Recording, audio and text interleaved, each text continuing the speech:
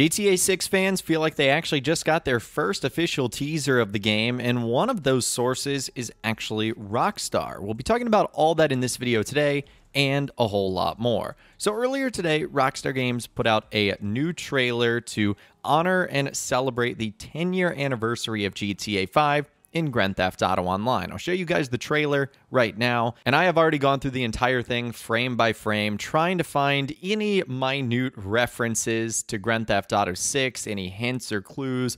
I don't see anything there, but what I really do see here is Rockstar once again sort of saying goodbye to GTA 5, kind of closing the door and leading the way to GTA 6. So remember on their newswire the other day, they ended up saying this: as Grand Theft Auto 5 turns 10 this coming Sunday, we would like to thank you, our players, for your incredible support over the years. This amazing community is the reason GTA 5 has thrived across multiple console generations and given us the opportunity to grow and update GTA Online with new features and content over these past 10 years. And your support is truly humbling. A massive thank you to anyone who has ever played, streamed, roleplayed, created, or shared from the world of Los Santos and Blaine County. And I don't know about you guys, but that kind of sounds like a goodbye, or at least thanking the community as they turn the page and move on to the next chapter. And this sounds very similar to what Rockstar did with the thank you and credits page that was just recently updated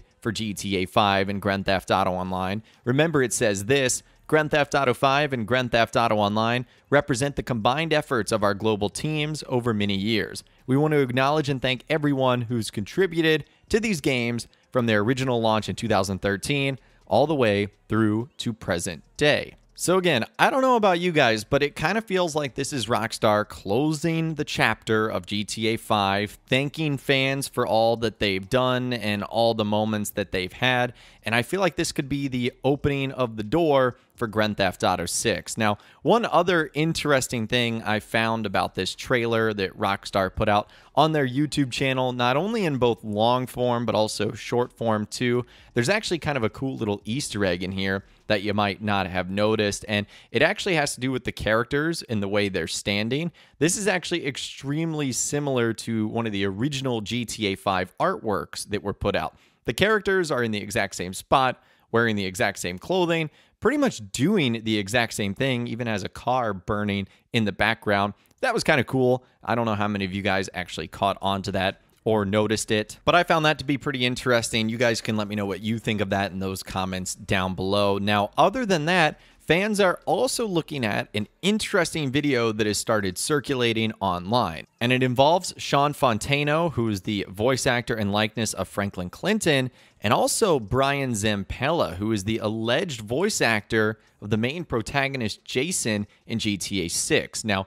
it's not 100% confirmed it's him, and he's even done a lot of things that suggest he isn't the guy, based on the way we know Rockstar works with actors and voiceover artists in the past and the strict NDAs that they have to sign. Essentially, he has gone on to do a series of videos that have been uploaded to his YouTube channel, and they all have to do with this various briefcase. And in the final episode that they uploaded earlier today, Sean and Brian Zampella are sitting on a private plane debating whether or not they should open this briefcase.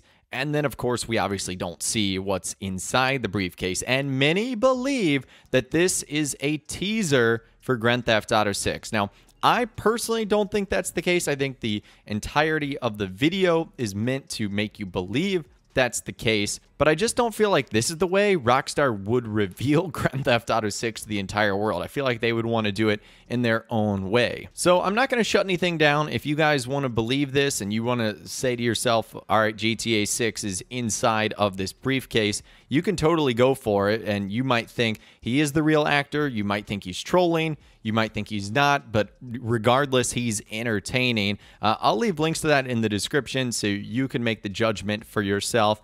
But we're closing in now. We are just 2 days until GTA 5's 10th anniversary. So if either of these things were the first official teaser, I feel like we're getting close. And once Rockstar sort of has this anniversary out of the way, it opens the door for them to move on to GTA 6. And not saying they aren't capable of talking about two things at once. We saw that when GTA 5 was revealed in 2011, Rockstar was still talking about Max Payne 3 plans. We saw it in 2016 when Red Dead Redemption 2 was revealed. Rockstar was still producing and talking about various big-time updates in Grand Theft Auto Online. We saw it in 2021 when Rockstar revealed the GTA Trilogy Definitive Edition. Lots of Red Dead Online updates going on. Also, lots of GTA Online updates going on, and there's a good chance that when Rockstar does officially reveal GTA 6 for the first time, it's going to be surrounded by a bunch of other big news as well, whether it be Grand Theft Auto Online DLCs, or in this case, the 10-year anniversary